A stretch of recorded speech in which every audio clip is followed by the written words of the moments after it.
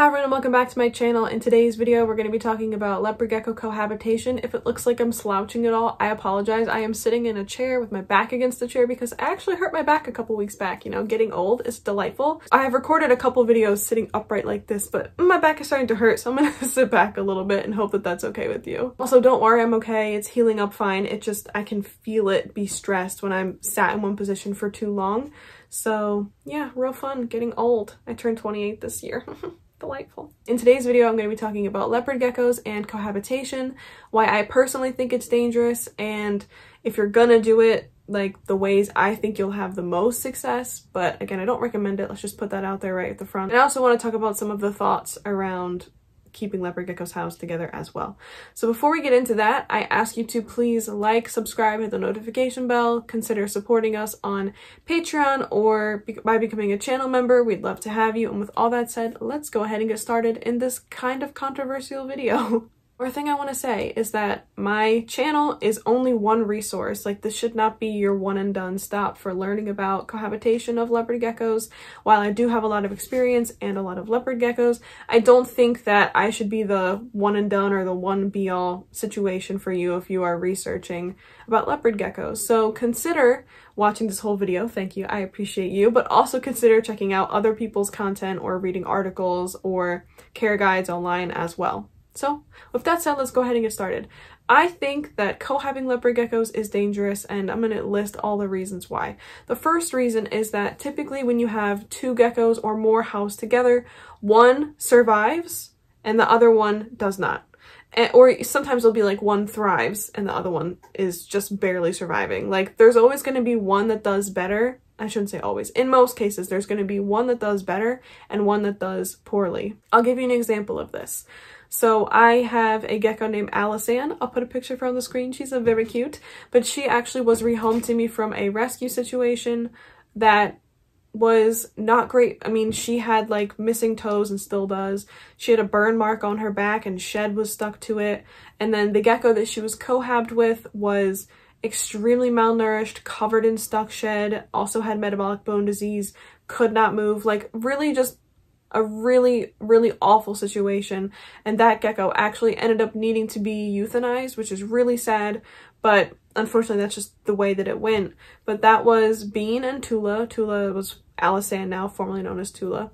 But that's one situation. I have another situation with Arya and Sansa, who both came to me cohabbed, and they both were malnourished, but on the opposite end, they were really overweight. And Sansa actually ended up passing away. So that's two situations in which there were two geckos housed together and one of them survived and one of them didn't.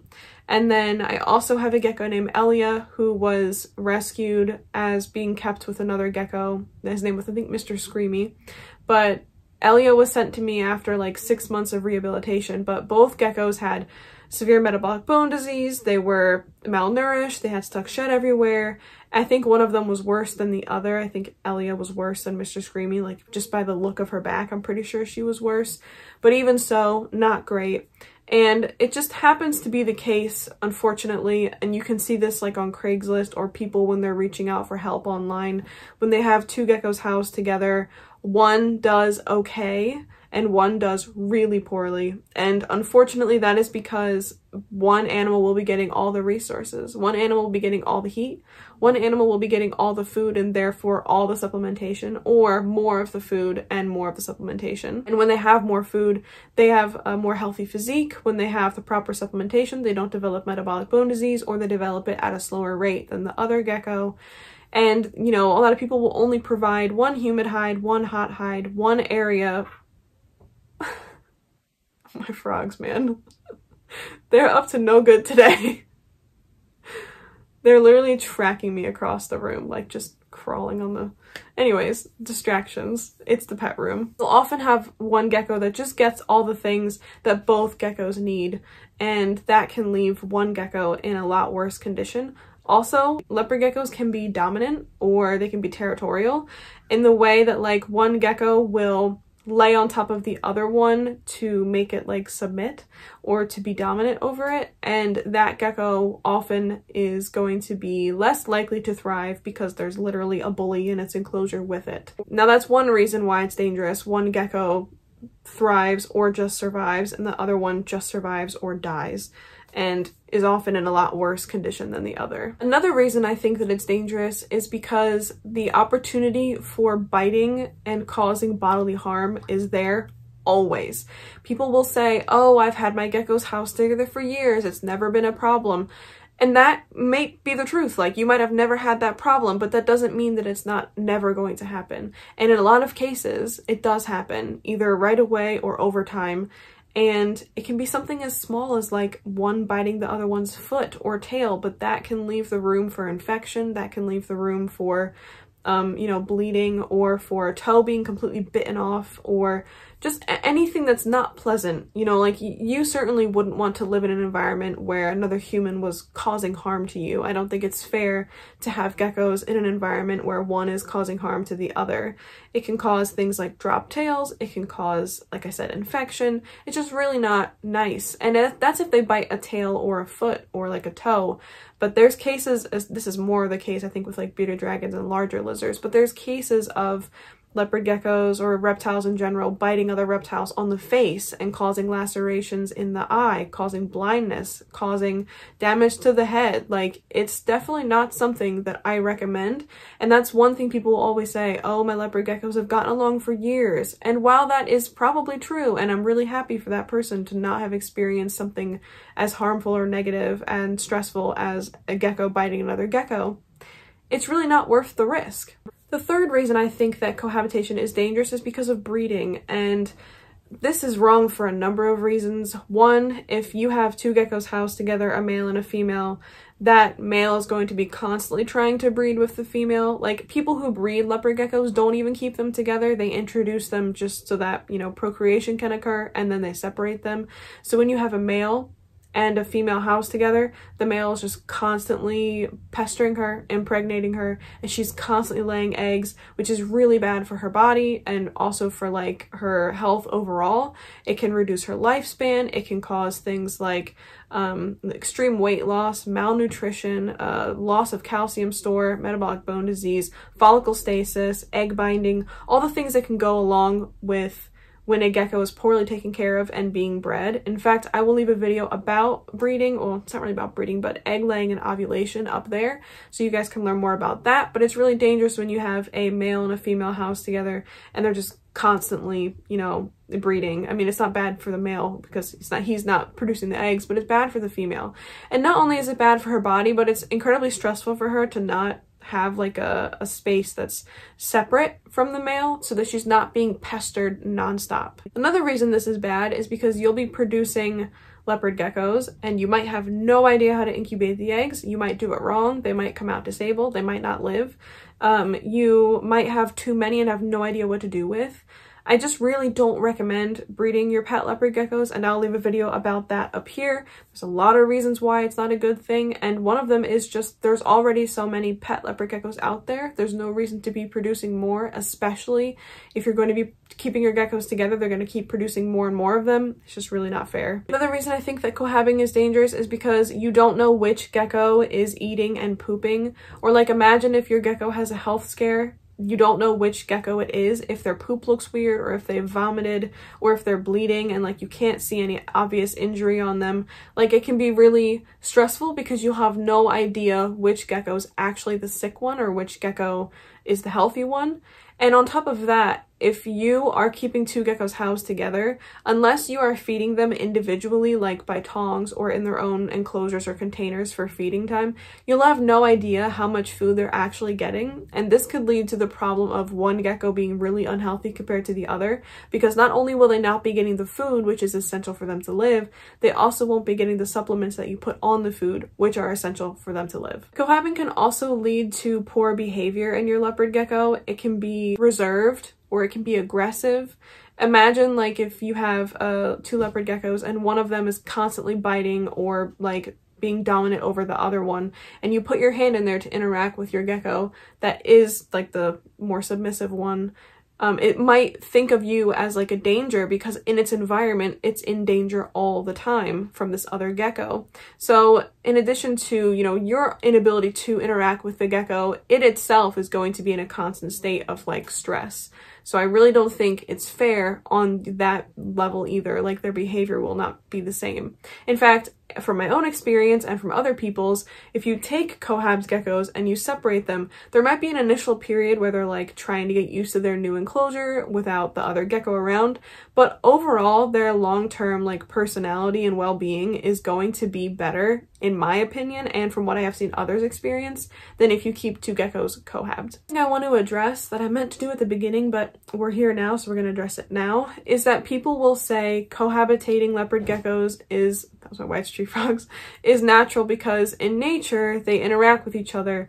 And I understand that perspective. However, the vast majority of people who keep leopard geckos are not going to be recreating their native or wild habitat in order to facilitate what would need to be in place to have a successful time keeping multiple leopard geckos together. For example, someone who wants to keep multiple geckos together will need to have like a zoo grade exhibit, a really large enclosure, tons of hiding spaces, proper heat gradient. Like, you'll want to, instead of just having like an under tank heater, you'll want to have heat from above that creates multiple basking spots so that they can come out and bask. You'll even maybe want to have multiple basking spots, like one on each end, and then a cooler spot in the middle. But you'll need to have a lot. Like, you'll need to have multiple humid hides. You'll need to feed them individually to make sure they're all getting food. You'll need to make sure you have the right amount of geckos and the right sexes. So like, you don't want to have a bunch of males and one female. You'll need to have like a lot of females and a male. And in this situation, you'll end up with a lot of babies. So you could have a lot of females and no males, but you can't have all males together. Essentially, if you're going to do it, I'll give you all the ways in which you could make it the safest. In my opinion, the risk of bite, infection, or like improper behavior is all still going to be there. So I still don't recommend it personally for keeping them like as a pet.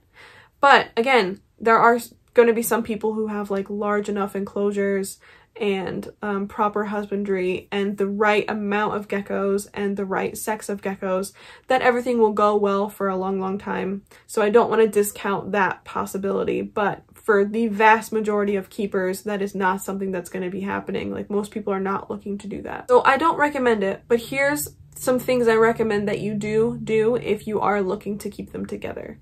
Number one, you need to have a massive enclosure. Now, currently the minimum that I recommend for a leopard gecko is 30 to 40 gallons. So if you're gonna have two geckos housed together, I recommend like 75 to 80 gallons. And in order to properly heat this enclosure, you're gonna wanna have multiple hot spots, probably from above, like a deep heat projector or like a basking bulb, like a halogen. You'll want to make sure that they can properly move between these spaces so that they don't feel, oh gosh, I have to stay in this little corner over here because that gecko is going to torment me. So having a lot of space really helps with that. And not just space. You don't just want like a big empty tank. You're going to need a space that has a lot of hides. If you're going to go the route of cohabbing, I really recommend doing like a DIY background and sides with like built-in caves and built-in areas for them to interact and hide. Or you can even do like a flat background that they can climb and just cover the place in hides and cork rounds and things like that. So they can do a lot of climbing and a lot of hiding away from one another. I also recommend feeding them separately because then you'll be able to know how much food each of your geckos is getting. I recommend cohabbing females, not males, and not males and females. So I don't recommend cohabitating males because males will be aggressive towards one another and are more likely to have negative interactions. I don't recommend cohabitating a male and a female or multiple females and a male because you'll end up with tons of babies. And also, I think that raises the chance for things to go wrong because the male will constantly be trying to breed with them. And also the chance for things like follicle stasis, egg binding, or just improper health because of poor supplementation or just not, getting enough nutrients because they're constantly putting out eggs. It raises the risks. So in my opinion, if you're going to cohab, keep females. And please know how to sex leopard geckos before you put them together. Make sure that you have girls. And when you put them together, there's not a single boy in there. If you have leopard geckos cohabbed, you're going to want to pay extra close attention to their health.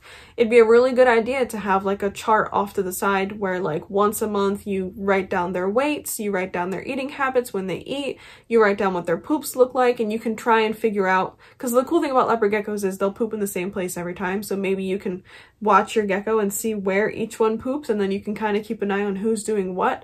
But you'll want to make sure you have routine vet checkups. Like, you want to make sure you are on top of what you're doing if you have them housed together.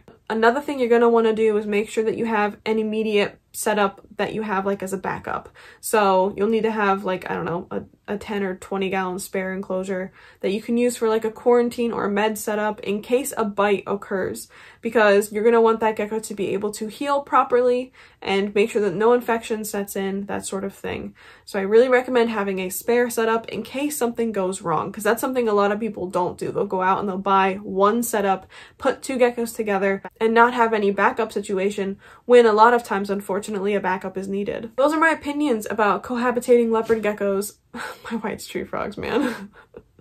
So distracting. Let me know your thoughts down below about cohabitation. How do you feel? Do you think it's okay to cohab geckos? Have you ever tried it before? Will you ever try it? And again, please remember, my bottom line answer is cohab for 99% of people, and leopard geckos is not a good idea. I hope that I've provided much explanation for why I feel that way in this video. So thank you for watching. I hope you found this informational and insightful. If you did, let me know by leaving a like and a comment. Also, please consider subscribing, hitting the notification bell. Also, please consider supporting us on Patreon or by becoming a channel member. We'd love to have you. And with that said, I will see you guys in the next one. Bye!